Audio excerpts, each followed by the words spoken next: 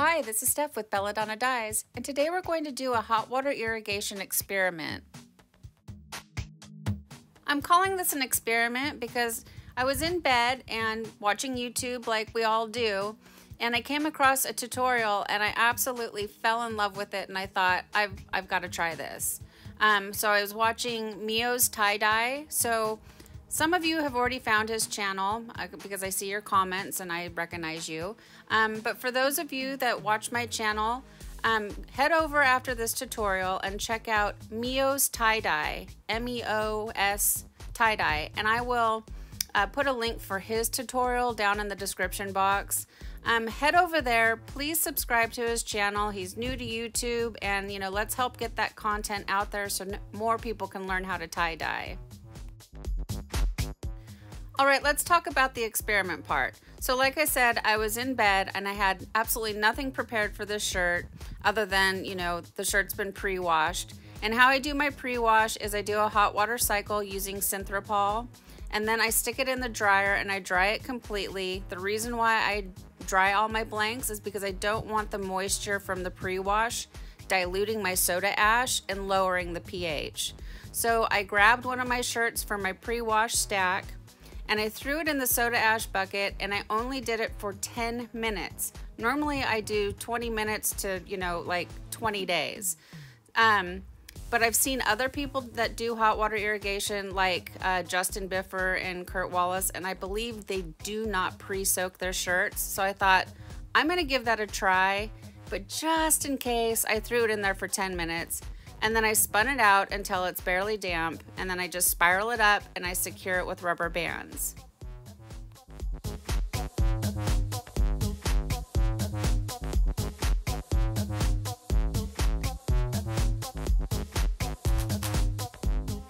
That's a pretty good looking spiral. I still got it, you guys. I can make spirals without using the splash guard, but boy, does that splash guard make things easy. And then when I do my spirals, I try to locate where the tag is, and I make that the top of my shirt. It doesn't matter, but it helps me decide what colors do I want near the face. And then using a washable marker, I just mark out my pattern.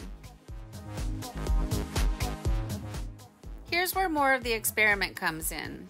So many of you watched the previous hot water irrigation, and if you haven't seen that, I recommend it so you'll understand what I'm talking about. But for those of you that did watch it, you saw me apply the dye in a bottle that I had pre-mixed the dye with soda ash.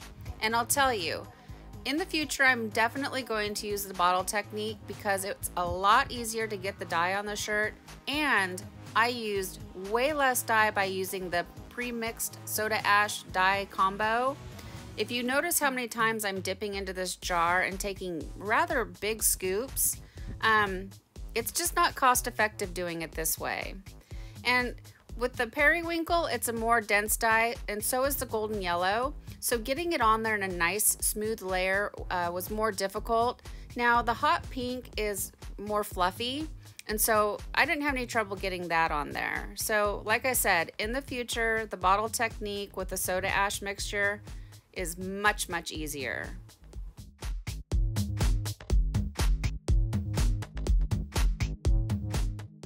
And then right here, I just wanted to make the periwinkle a little bit wider. So that's all I'm doing right here is just adding a little more periwinkle. And while I was doing it, I dropped a huge clump right down into the center of the spiral. So that means all the colors are gonna get muddy down in there.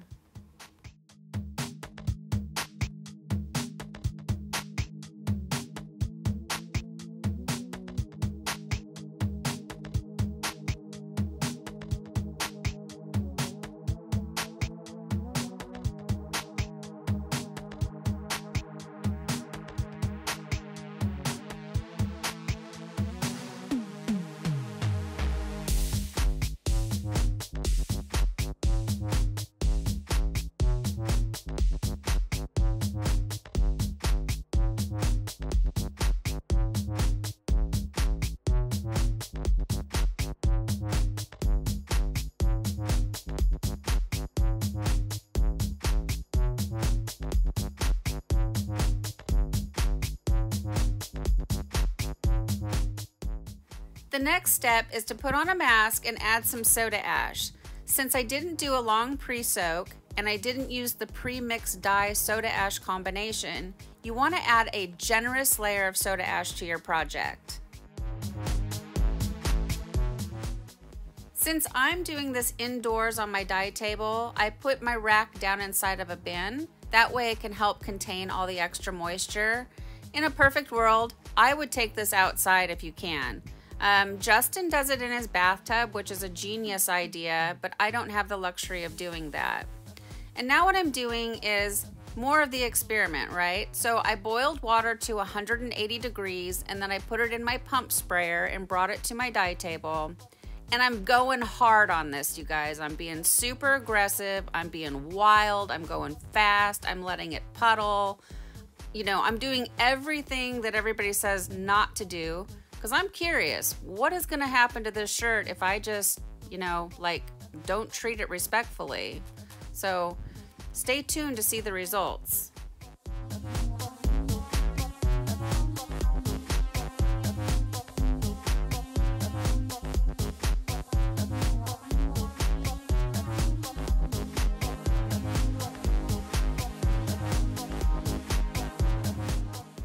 So all of the dye and soda ash look well dissolved. So I checked the pleats. Yep, there's dye in there. So I flip it over and now I'm gonna do a black back.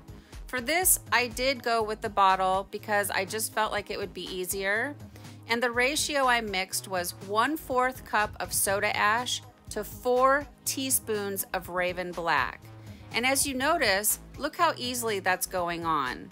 The bottles really do make it so simple, you guys. I want to point out that this is my first time doing a black back hot water irrigation, so I don't know how much I'm supposed to add, so I just went for it.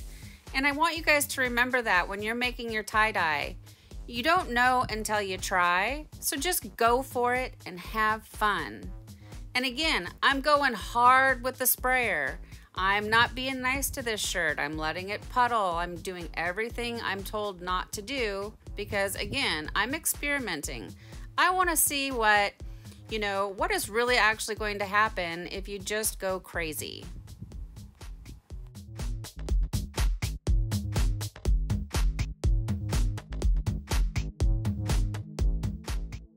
So I ran out of water and the dye looked well dissolved, so I stopped. And I flipped it back over because I didn't want the black to have time to overtake the entire shirt.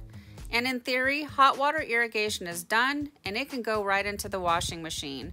But I needed to go set up the camera and get my washing machine, the water all filled up in there.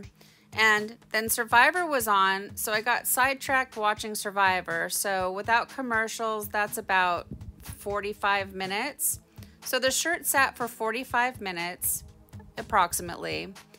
And then I'm coming to the sink and I'm going to do the rinse out. And you treat it like you do any other shirt. So you want to start by using cold water to rinse away any soda ash that might still be reacting within the shirt. And that's because you're going to try to help get the soda ash out so you don't get dye back. You don't want the dark colors depositing onto the light. And then you want to rinse until the water runs pretty much clear. Now from here, I take it to the washing machine and I do a hot water cycle. I do a second hot water cycle using Synthropol, and then I do a third hot water cycle using Milsoft, and I get all of that stuff from Dharma. So check it out in the description box down below. And then I'll put it in the dryer and we'll come back and see our results. Well, here it is, guys. Here's our hot water irrigation experiment after it's been washed and dried. I love this shirt. I think it turned out great. This is the George brand shirt that you can pick up from Walmart, and they say 100% cotton, but I'm not 100% sure if I believe that because they really do feel like they have spandex in them. They're extremely soft, but they also have this like springy stretch to them. So right off the bat, the shirt sort of has a faded out look, and I'm not sure if that's because it's the hot water irrigation or if it's just the shirt. Either way, I still love it. And it kind of has the appearance of an ice dye. Do you guys notice that? I'm really happy with this shirt. And, within 2 hours, I had this incredible shirt. So thank you, Mio. I appreciate your inspiration, and you guys don't forget to head over to his channel and please subscribe and help a fellow tie-dyer out. Thank you so much for watching. Please subscribe to my channel, leave a thumbs up, and click the bell and set it to all. That way you get notified of future uploads. And remember, have fun tie-dyeing.